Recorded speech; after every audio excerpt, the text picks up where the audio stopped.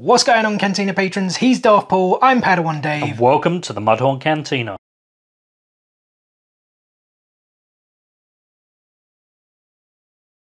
Today we're going to be checking out the Stellan Gios limited edition Legacy Lightsaber box set from Disney. And just before we get started, a very quick word on the High Republic era and Stellan Gios. I'm sure most Star Wars diehards know, but casuals probably don't. The High Republic era is set a sort of couple of hundred years before the Phantom Menace.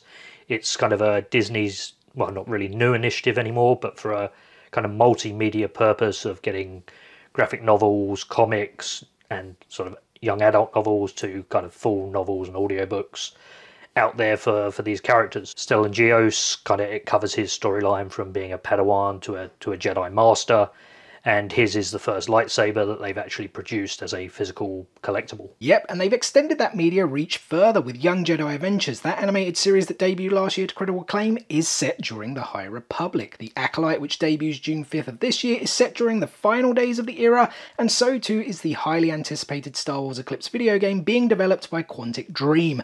Unfortunately, it seems we'll have to wait several years for that though. But that's enough about that. Let's get back to the box. And as with all the limited edition Legacy Lightsaber box sets, it comes in this nice ornate wooden box. It's got obviously some nice kind of printing and design on the sides. Almost looks a bit worn as well, right? Wouldn't you say? Yeah, I'd say so. We always say the Star Wars weathered. Yeah. The whole universe is weathered. And then obviously it has the Jedi symbol slap bang in the middle. On the front / bottom of the box, it has the High Republic written in Arabic. Both sides have the same decorative design. And finally on the top / back, it has Stellan Gios, again written in Arabic. So the box opens with these two latches and slides apart like so, revealing a variant comic book cover exclusive to this set. Yeah, I was just about to say, and it features Stellan Gios with this very lightsaber on the front of the cover, and I believe it's a bunch of short stories that have been told in the past, right? Yeah, it's just right. like It's reproduced. Yes, exactly. With this variant cover, which looks really, really cool. And underneath we have these very important and very boring instructions. What have you done with those plans? And underneath that we have the certificate of authenticity with the edition size. Looks like we've got 4,867 out of 5,000. And as you guys can see, it says Stellan Gios Legacy Lightsaber hilt, and I believe in Arabic this is limited edition, right? Yeah, that's correct.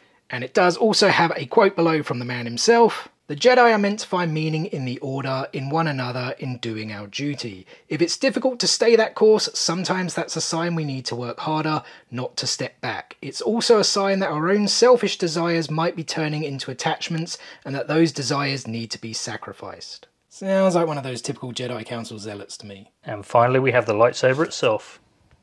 And as you guys can see, it's a pretty unique, pretty lightsaber, for lack of a better word.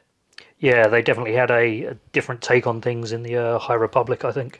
Yeah, like the black, the gold, the silver. It's like ornate. I think you used that word earlier to describe the box. Would you say it's a? Yeah, I'd agree. I think it's very similar with what they wear as well in the era. It's all very like a lot of gold and a lot of flamboyant kind of clothing, whereas and it was all clean, right? Because it wasn't really wartime essentially. No, exactly. Right? Yeah.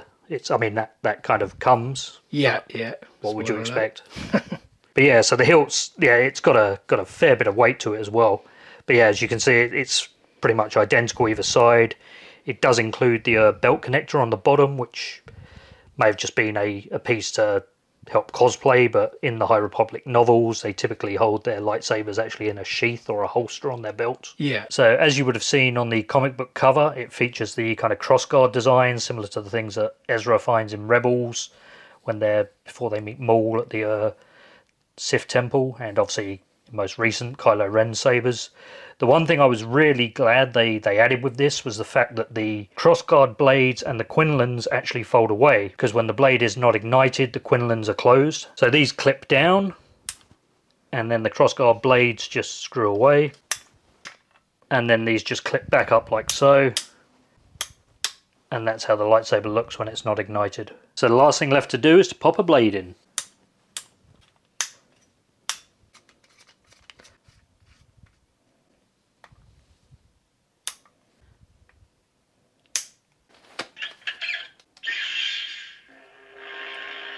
It's got a weird sound, right? Yeah, it is a bit different to the others. I think maybe, is it like an Old Republic style Maybe. blade? It definitely sounds different from like the ones we're used to, like Luke's, Yeah. Vader's, or Obi-Wan's. I don't know how to describe it. It sounds, I don't know, like, more like a machine to me than, I don't know, more mechanical, more robotic. I don't know, again, if that's a Sign of the era. yeah, or something like that. But yeah, there's no other buttons on the saber to kind of control any other functions. It is really just a standard Disney Parks Yeah, saber. and it's one colour, right? It doesn't Yeah, have exactly. any There's no colour colour changing. changing features like the couple of editions they've done, or any like NeoPixel lightsaber. Yeah, It does obviously have the features if you're like being shot, if you. yeah. But yeah, other than that, it's a pretty cool looking saber. But yeah, I was kind of really impressed with how they did the crossguard. I just didn't expect that on really a cross between a toy and a collectible. Yeah.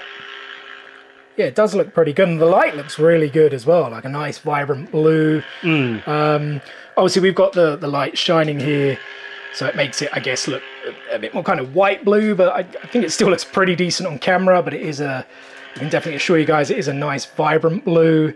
Also, I'm struggling to fit the blade in, because that is, it's not the longest blade either, actually, is it? No, I think this is the 31-inch. Is that like the middle one? Yeah. And even that's quite long, to be fair. Yeah. So, maybe could have popped a short one in there, but yeah, I think, just as I said before, like just that ornate design, the black, the gold, the silver, even the red in there. Is that the ignition switch? Is that Well, right?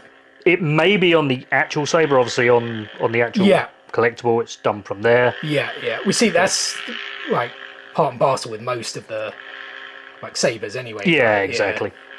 It's got to have like a functioning like mechanical part to it, essentially, to make it ignite. Whereas obviously in Universe, the design is a little bit more ornate again.